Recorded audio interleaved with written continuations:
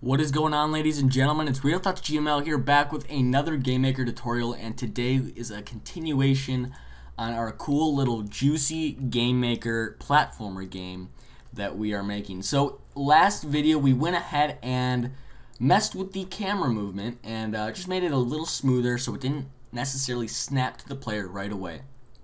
But today what we're going to be doing, and again, this is not stuff that you need in the game. This is just, again, helpful tips and code that you can use and maybe utilize in other projects. It might not work for every single project. So today we are going to be working on smoother movement for the player. So as you can see, he kind of has instant acceleration and deceleration.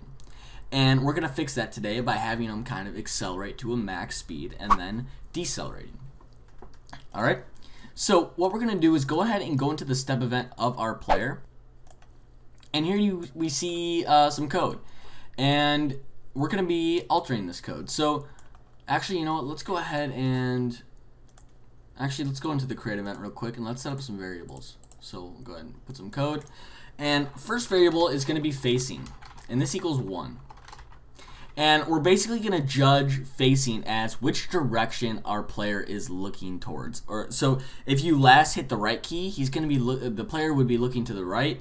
Last left key, the player would be looking to the left. Now we can utilize that by in later tutorials when we start adding enemies and conflict and maybe some pushable blocks and stuff like that. We're actually going to be able to utilize this. So facing can either equal 1 looking right or -1 to equal left. And the reason why we have 1 in -1 is because, say for instance, we want to we run into an enemy, which we're going to be doing in later tutorials. We run into an enemy and it hits us, so we pop back in the opposite direction. Well, how do we know which direction the player is in? So what we can do is say, h speed equals 5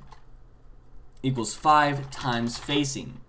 And this would basically, this would put it into the actual direction that it's in. So you'd actually need to multiply by facing again. But, so 5 times facing, if we were facing the right, it would be 1. Times 1 again would be 5 still. Wait, hold on. I'm doing that wrong.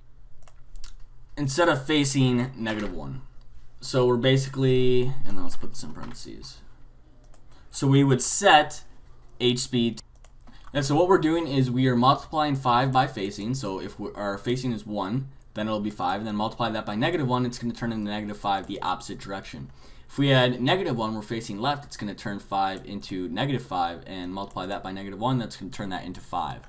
So yeah, that's how we're going to be utilizing facing. A little bit fast there, but that's, again, future tutorials. So we're also going to have an acceleration variable here, and this is going to be 1, we'll just say, and a constant max speed, and we're going to say 5.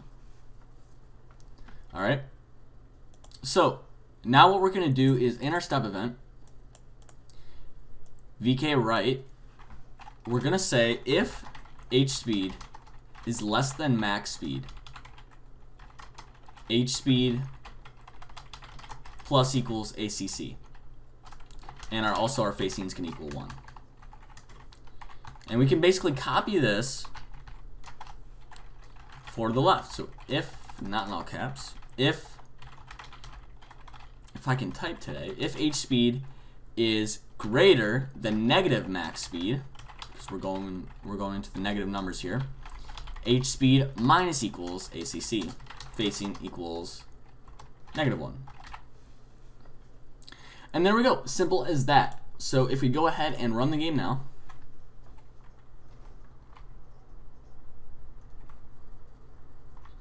as you can see, we have some acceleration, but we have no deceleration, which is a problem. So we do have some acceleration. If we wanted to even get that even smoother, we can drop this down to 0.5 and run it. See what that comes out with.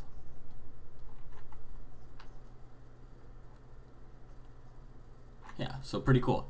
So now what we're going to do for the deceleration is, since we're using h-speed variable, we can easily, and let's go ahead and get rid of this code here, h-speed equals 0. We can easily just set an inbuilt variable in GameMaker, friction, to equal something like 0.2.